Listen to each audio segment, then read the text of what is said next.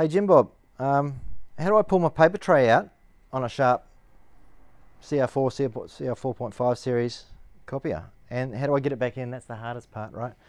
No one can ever get it back in.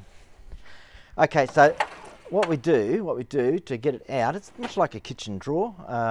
You basically lift it up like this, and it swings out of this side here first, right? So it swings out of here.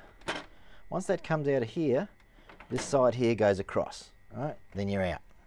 Then you can look under here, make sure there's no bits of paper stashed up in the back wall of the copier, nothing hanging down, nothing broken.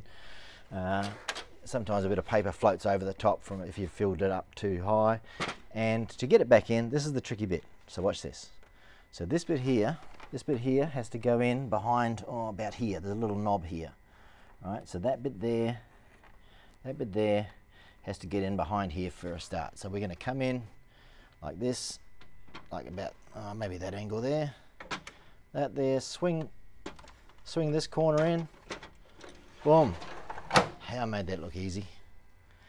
Sometimes it's not that easy. All right, cheers guys.